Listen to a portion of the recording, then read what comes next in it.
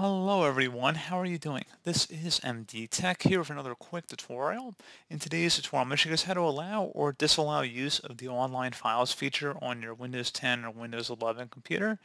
So if you want to allow your host computer to access offline files while other computers may not have this option on your network, I'm going to show you guys how to enable or disable this feature. And without further ado, let's go ahead and jump straight into it. So we're going to start off by opening up the search menu. Type in group policy. Best result should come back with edit group policy. Go ahead and open that up.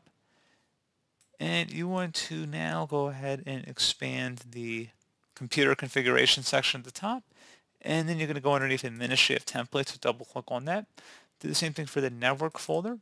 And now locate where it says offline files. And just left click on that. On the right side, I'm actually going to make this window a little bit wider here as well. And now, like I said, on the right side, you're going to look for something that says allow or disallow use of the offline files feature. Double click on that. So if you want to enable this feature, if you want to allow it, you're going to go ahead and select enabled. Otherwise, you're going to select disabled. And then you're going to select apply and OK to save the change.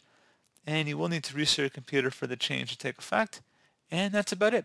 So pretty straightforward process, guys. I do hope I was able to help you out, and I do look forward to catching you all in the next tutorial. Goodbye.